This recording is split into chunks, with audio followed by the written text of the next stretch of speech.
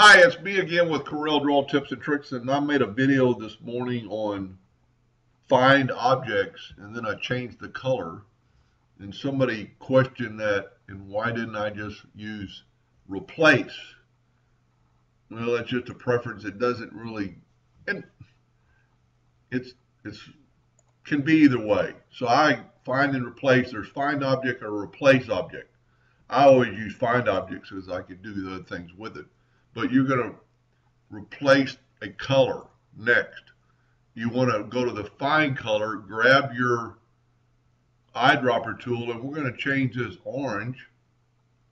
And then you click off that, and then you go to replace that color and grab happens to be in CMYK, but I want it in a black RGB.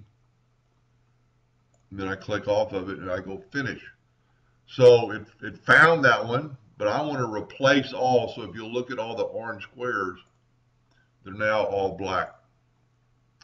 That could be very helpful in a really detailed drawing. Anyway, I hope that helped a little bit, and thank you for watching.